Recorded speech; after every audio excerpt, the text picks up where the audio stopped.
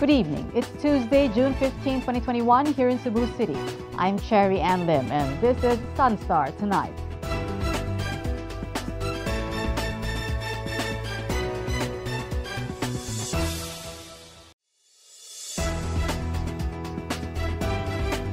After today's Senate hearing attended by Cebu Governor Gwendolyn Garcia, Cebu Province will still stick to its swab test upon arrival policy for overseas Filipino workers and returning overseas Filipinos arriving at the Mactan Cebu International Airport.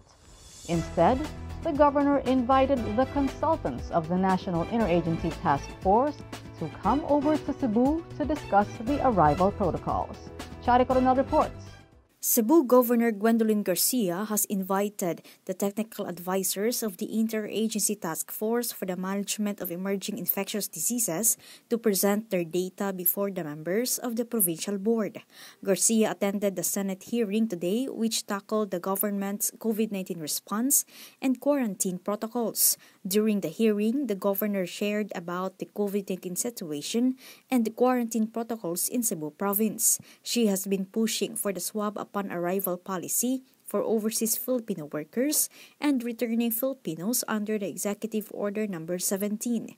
The EO was later strengthened through the issuance of Provincial Ordinance 2021-04. Also, during the hearing, Garcia said she did not receive a copy of the result of the critique regarding the arrival protocols of Cebu. To recall, President Rodrigo Duterte tasked the Department of Health to critique the quarantine protocol of the province.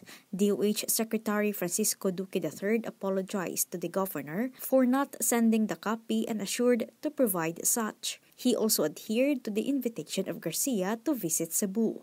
After the Senate hearing, Garcia met with key officials of the province to discuss measures for arrival protocols.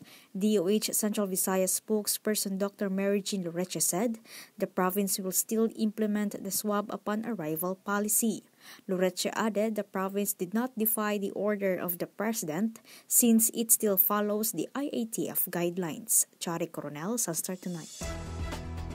49 workers of a construction site in Cebu City have tested positive for COVID-19. The workers confessed that they had been complacent and had not followed the minimum health standards. Johanna Bahintig reports. The Department of Health Central Visayas has recorded 74 new COVID-19 cases in Cebu City yesterday, 49 of which were workers of a construction site in Barangay Lahug. City Councilor Joel Garganera, the Deputy Chief Implementer of the Emergency Operations Center, said that these workers are now in the Barangay Isolation Center. Garganera added that the workers are all close contacts and asymptomatic. They confessed that they were complacent in their workplace by not following the health protocols. Garganera said the construction company has their own Health Infection and Prevention Control Officer or HIPCO, which made the coordination easier. The EOC also reported that cases in the city were increasing for the last 6 days. As of June 14, Cebu City has 626 active COVID-19 cases based on the case bulletin of the Department of Health. Johanna Bahinting, SunStar Tonight. A pastor in Argao town in southern Cebu has been arrested in an entrapment operation for alleged illegal recruitment. Chari Coronel reports. The National Bureau of Investigation Central Visayas has arrested a pastor during an entrapment operation for illegal recruitment. NBI Regional Director Rinan Oliva said the suspect was identified as Bernardo Alabarando, who is commonly identified as Pastor Billy from Barangay Langob, Argao Town in southern Cebu. Oliva said 3 persons reported to them that they were victimized by Pastor Billy after they were promised of a work in New Zealand.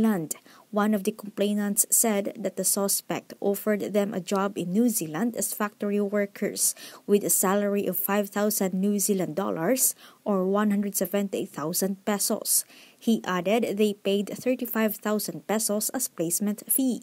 However, when they checked the company that the suspect told them, the company said it did not offer recruitment. The NBI verified to the Philippine Overseas Employment Agency Central Visayas the record of Albarando and found out the pastor is not a licensed recruiter.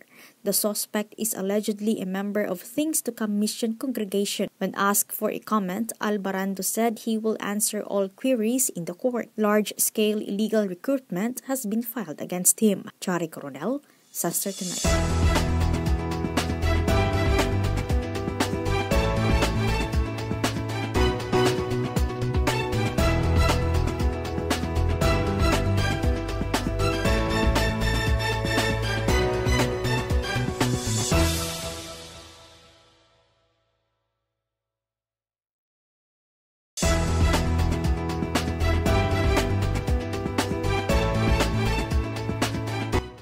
The Commission on Elections has launched a mobile application for voter registration. The app has been rolled out in over 500 towns and cities, including Cebu City. Comelec Commissioner Marlon Casquejo said the launch of the mobile app is very timely due to mobility restrictions brought about by the COVID-19 pandemic.